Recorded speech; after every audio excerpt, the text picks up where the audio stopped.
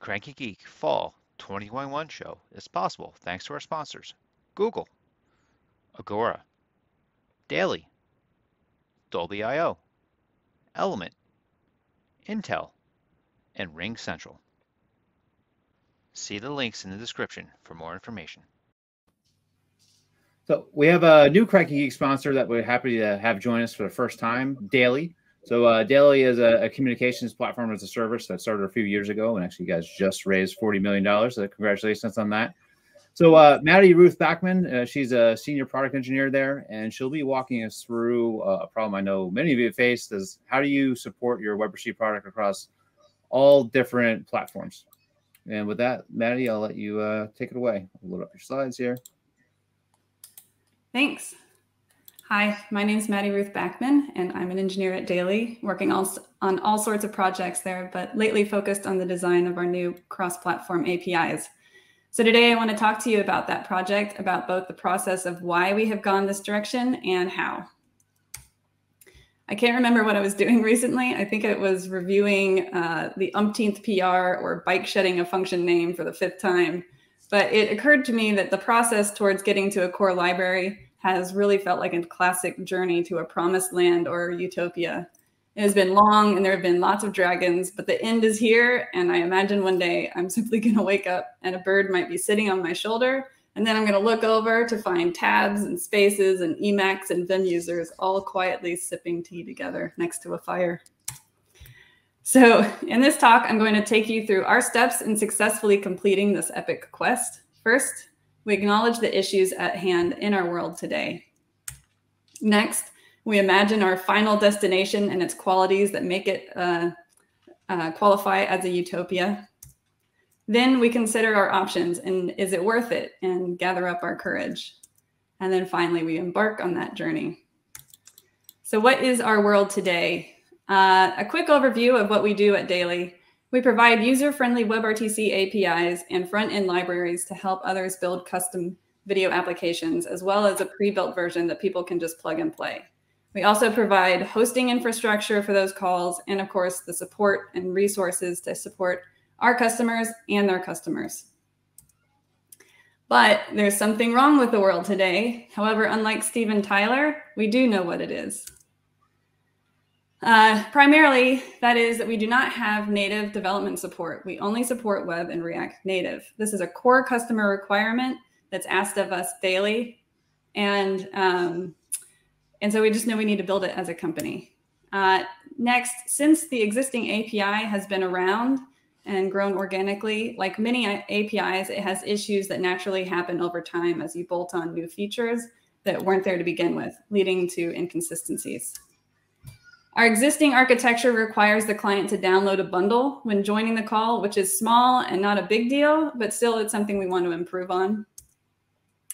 And our engineering resources always feel stretched. I don't have to I don't think I have to say much here because everyone knows how that goes.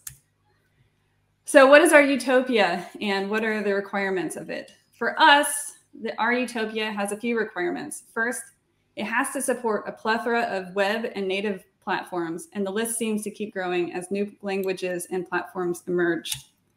It should make the most of our engineering resources. It should impose a cohesive and consistent API across platforms, making it easier to document and easier to support.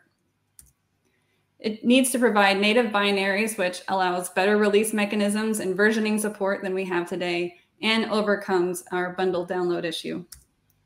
It maximizes performance and efficiency across all platforms. And finally, it'd be nice if it could scratch our bellies.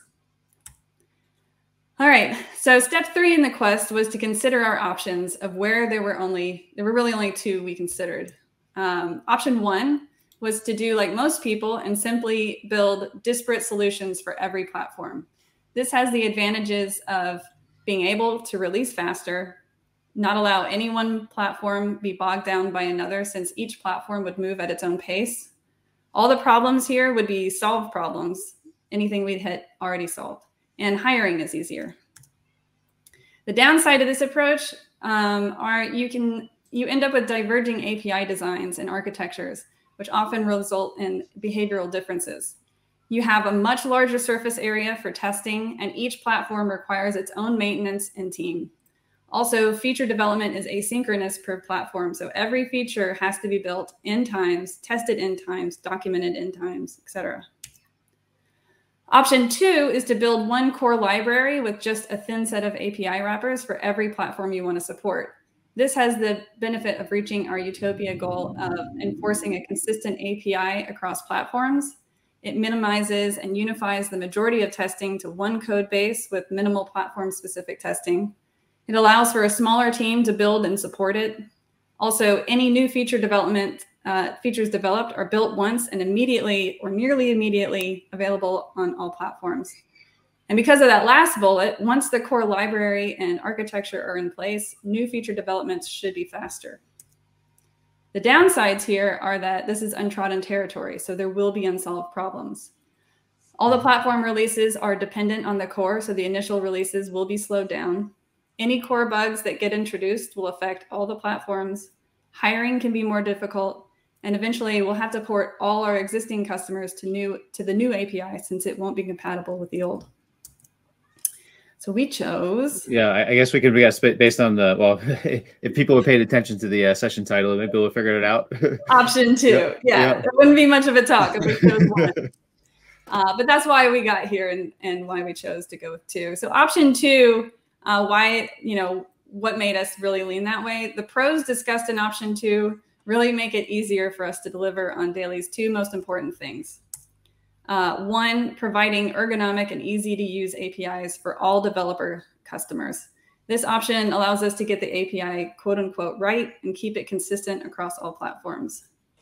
And 2, every performance and quality improvement we make now and in the future will immediately apply to all platforms, helping us ensure that we are delivering top-notch performance and quality across all supported platforms. The second reason for option 2 is that the sunk cost fallacy didn't apply, which I think is likely one of the big reasons a lot of people don't go with this approach.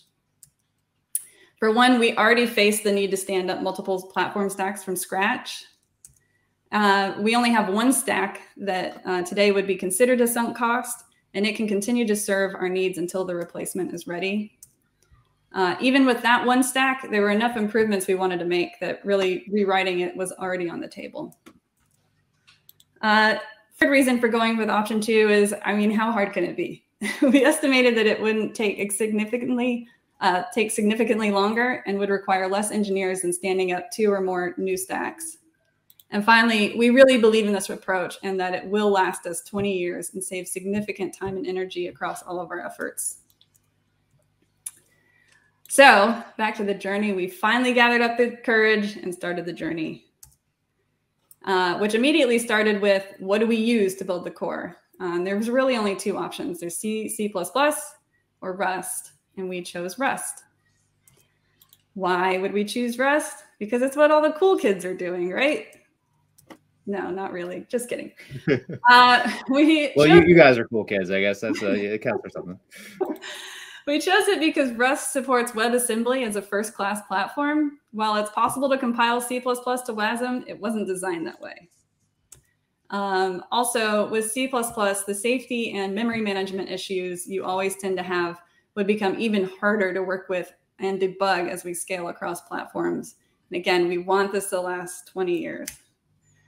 Finally, there is a huge cognitive overhead that we remove when using Rust when dealing with concurrency and ensuring safety. As one of our developers said, he no longer needs to worry about, did I add mutexes and locks in all the right places? Did I need them? And what about possibly dangling pointers? Did I leave any of those around that could lead to data races or outright seg faults? Since the Rust compiler simply won't allow these things to happen, those nightmare invoking thoughts just go away. So what does the stack look like? On web, we have the browser WebRTC and MediaSoup client SDKs that our daily core Rust code depends on. Then that is all bundled with the FFI layer using WASM bindgen. FFI is the foreign function interface. I'd go into that, but I don't have time, so I recommend Google. And finally, there's the top level thin TypeScript layer with our public API. On native, it looks similar, except that we have another FFI layer and custom libWebRTC and media suite client wrappers that the Daily core depends on. Our custom WebRTC is primarily just a set of shims that make it possible for our Rust code to interoperate with the C++ WebRTC API, since Rust can only talk to C. To do this, we have a simple C wrapper layer on top of it, and with that, we can auto-generate safe Rust bindings. The primary things we do in these shims are turn WebRTC smart pointers into regular pointers, and shim C++ classes to overcome the mismatch between inheritance in C++ and composition in Rust. We do have one minor actual patch to WebRTC, but its purpose is simply to allow us to better integrate with our build system and tools. So back to the journey. Like every epic journey, there are dragons. Top of mind for me, since this is what I primarily work on, is getting the API right. Getting it to be consistent and ergonomic across all platforms is really hard. Each platform has sometimes opposing design principles and common practices, nuanced behavioral differences across otherwise equivalent types. Event handling. Not only is it different on each platform, but each one typically builds it in a number of ways. So which one do you choose? And finally, there can be inherent differences across platforms with regards to things like device permissions and rendering. Second dragon, WebAssembly is right now single-threaded, assuming you're not using web workers, which we're not. And desktop and mobile platforms, you can and want to use multiple threads. Third dragon, another dragon is the fact that much of the WASM-related tooling is new and requires work. For example, we use WASMPack to generate NPM packages from our Rust code. And WASMPack lets us test our code via WASM bindgen test runner. But the test runner doesn't know how to load the other ES6 modules we depend on, so we can't actually run the test right now. Finally, overcoming platform differences when passing objects over the FFI chasm has proven difficult due to memory management differences, ABI stability, and types differences. So for instance, the ABI stability. ABI is the application binary interface. Think of it as the API at the binary level and how your compiled binaries are able to link to each other and find what they're looking for. ABI of Rust, C++, and Objective-C++ is not stable across releases. So we can't depend on passing or receiving values from these languages in registers or on the stack. So to avoid this, we ensure that all the values we pass over the FFI chasm are C compatible. I think it's time for some code. So here is a diagram loosely showing the languages we work with on native and how they can talk to each other. Each language. I love how you chose to do ASCII diagrams too. So. Thanks. It's easiest. Each language can only talk to another language that it touches. So for instance, Swift can talk to C and Objective-C, but not C++ or Rust. Given that, you would think that the jump from Swift to Rust would be as simple as compiling Rust bindings to C, making it a small skip like so. But our Swift API actually depends on both the Rust core and WebRTC framework. And since the WebRTC framework is in Objective-C++, we have to go a roundabout way to get to Rust through Objective-C, like so.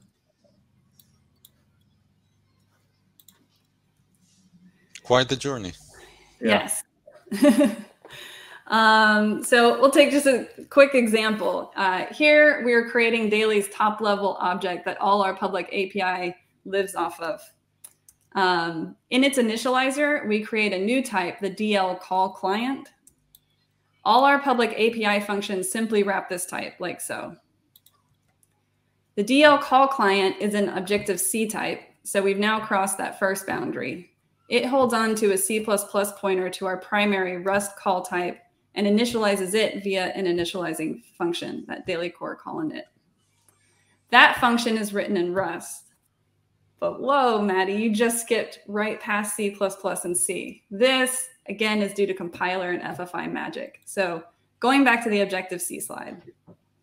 Since Objective-C is basically a superset of C++, and C++ is inherently compatible with C, All we functionally need to do here is ensure that our public headers and function signatures in Rust are C compatible. All right, so now that we've made the jump to Rust, you can see our primary type, the daily call. In its initializer, we do a bunch of stuff, including creating the instance of WebRTC and media soup. In our WebRTC's context initializer, we set up our own peer connection factory. This type is again in Rust, but it is where we finally call out to our custom C++ WebRTC shims to actually do the peer connection factory call. So now we finally made the last leap to interoperate with WebRTC. You'll see the shim is simply turning the smart pointer we get from WebRTC's create modular peer connection factory, that's a mouthful, into a C pointer, making it digestible in Rust. Voila. All right, if you're still with me, there's good news. We have also encountered a bunch of knights in rusty armor. For one, the core logic really is write once, run everywhere, and this is a huge deal. Second, Rust provides data validation for free for us. For instance, we use Serday to correctly serialize and deserialize JSON, which is the main interface type with libmedia soup. Also, remember the dragon about overcoming the fact that our WASM is single-threaded, but native platforms are multi-threaded. Turns out that Rust async await tools just handle that for us, and we can express concurrent logic completely agnostic to the fact whether it is actually is or not. There's a little asterisk there, but primarily that's true. And finally, I'd be a fool not to mention the incredible team that has been working on this project. So that's where we are today. We have not totally completed the journey, but we have slayed the biggest dragons and proven our path. I can see the green pastures on the horizon. We have working MVPs on native iOS, Mac OS, Android, and web with promising performance. And we are currently releasing to a few select customers. We aim to have a general release of Android and iOS APIs soon. Thanks. Cranky Geeks Fall 2021 WebRTC event is possible thanks to our sponsors. Daily, build communications into any application. Google and WebRTC.org supporting web real-time communications. Agora, the real-time engagement platform. Dolby.io, the API of sight and sound. Element, use the Matrix Open Protocol to support real-time collaboration. Intel, offering a scalable open-source media server. And Ring Central, revolutionize your communications with the Ring Central APIs.